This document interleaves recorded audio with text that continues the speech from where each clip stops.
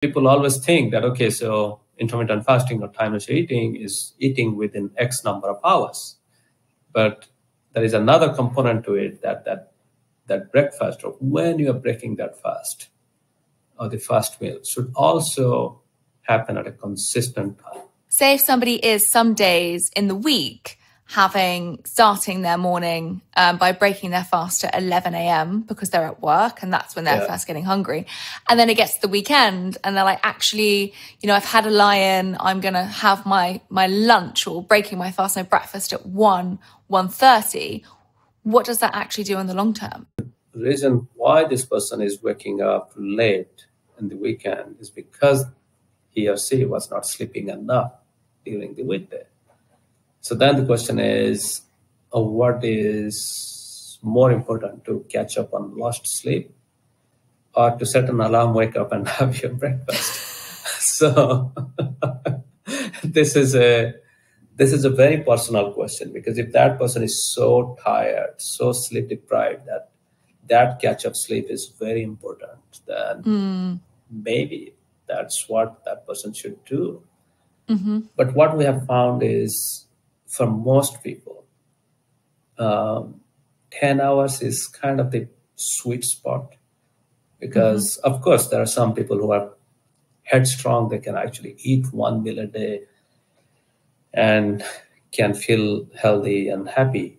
But for mere mortals like me... Well, because you're 8 a.m., aren't you? You break your fast at 8 a.m., am I right? Yes. And yes. And when do you finish eating? 6 p.m. 6 p.m. So that's 10 hours. Okay. So you're 10 hours. 10 hours. So you're on the optimum. Okay. Yeah. What is more important is lifestyle is what, when, and how much we eat, sleep, and move every single day. It's not what we do for 1 or 2 months to lose weight or feel better and then go back to our bad habit, but which habit we can actually stick to on long term. Mm-hmm. And for most people who are living in a family or with somebody else, significant other, eating within 4 to 6 hours is very difficult for both of them. 10 hours at least gives you some window so that the family or you can share a meal with your significant other. Which also is a huge health benefit, that communal setting, the social human connection. It's a massive part of, I know longevity and centenarians is kind of a buzzword right now, but it's definitely part of that lifestyle, and that community is human connection. Yeah, it's something that people can follow. So for example, between 10-year-old and 100-year-old, everybody can try to eat within 12 hours. It's not actually easy. It's not that easy, because what we find is less than 10% of people can consistently, this is very important, consistently eat within 12 hours.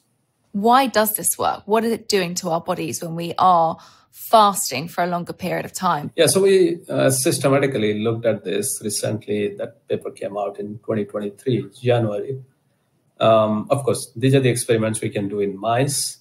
But we asked, well, the benefits have to be beyond our digestive system or liver. So we looked at 22 different organs and brain regions, including kidney, heart, different parts of the digestive system. And we looked at all 20,000 plus genes, when they turn on, when they turn off, what time, how high they turn on, how low they turn off, every single aspect. So it was a massive, several millions of data points. And then when we condense that, at least in mice, when mice fast and then eat, then during this eating time, few things happen. Those are very important for our well-being. One is various enzymes that are involved in repairing our DNA, because every single day we damage our DNA, we're exposed to sun. Almost all of our food has some, I won't say toxin, but xenobiotics. For example, food flavoring agent, food coloring agent, many things in our food. So these things, they cause damage and the DNA has to be repaired. And those repair enzymes, they go to a very high level if the mice had fasted and then ate. If there was no fasting, then these genes don't turn on that much. So what we find is this eating followed by overnight fasting, several hours of fasting, actually turn on these quality control mechanisms in every cell so that our cells are healthier by repairing DNA, by doing better quality control of enzymes, RNAs. All these things happen during this feeding or eating phase. We also make some of the beneficial fat, because when you think about fat, we think that all fats are bad, but actually all of our cells are wrapped around by a layer of fat. And that layer of fat has to be good quality of fat. And we always think that the fat that we eat ends up in our cells, which is to some extent true, but we also make a good chunk of fat throughout the day. Mm-hmm. And we take that fat that we have eaten and we process it, make it better fat, or simply we also build fat from building block. And that fat-making process also improves if we have gone through some fasting followed by eating.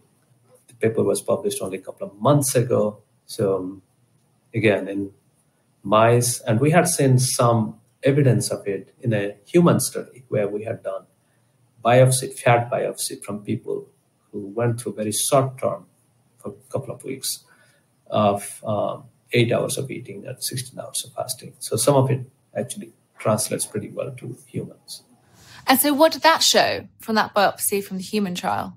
So we see very similar trend that yes, of course, that was done only from fat cell, whereas this mouse study is done on 22 different tissues. So we see more broad picture. It's not only fat, but for example, our kidney, our gut, our liver, all of these, every day we are making new cells, repairing new cells and making new cells. And for that, we also need this fat layer. We also need some good fats, those things, after a long period of fasting, several hours of fasting. So it's got a variety of benefits from just actually how our systems clean up, how it repairs DNA, but also how fat's metabolized more efficiently. So this just makes me think, the long-term benefits is just a huge reduction in chronic disease.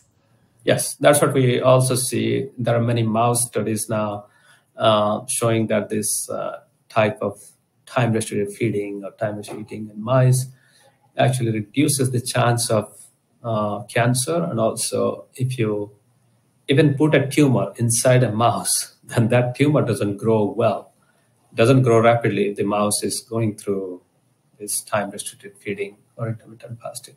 So there are two benefits. One, there is less incidence of cancer, less chance that cancer cells will start to grow. And second, even if they start, they cannot grow that fast. So you're basically starving the cancer cell. My visual analogy of this is thinking if it's not growing, you're not feeding. You're not creating an environment that's good for cancer cells.